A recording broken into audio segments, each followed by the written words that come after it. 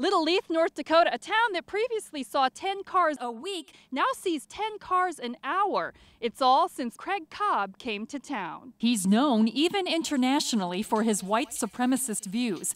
He says his upbringing has nothing to do with it or with his Spartan lifestyle. My father and grandfather built subdivisions, and I had a really privileged life. So, as odd as it may seem to many people,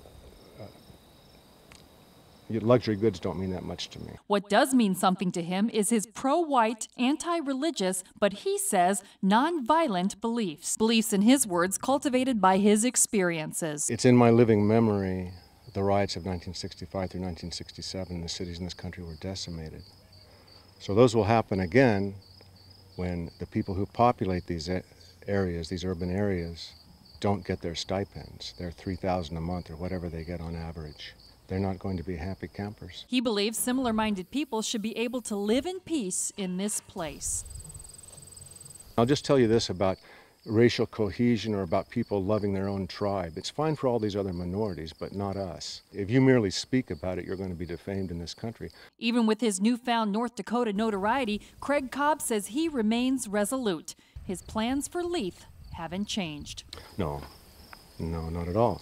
In fact, if anything, I've gotten lots and lots of offers to buy lots. He says he owned 12 Leith lots, but isn't sure how many he has left, which signals to him there are lots of people out there who think like he does. Some locals, however, do not. I didn't realize that he was so extreme, you see, because he was just, there was no reasoning at all. In the long run, we're just hoping that the man's plans don't materialize and that we can continue to have the nice little friendly and promoting love community rather than hate that we've got now. In Leith, for KX News, Barbara Sharp.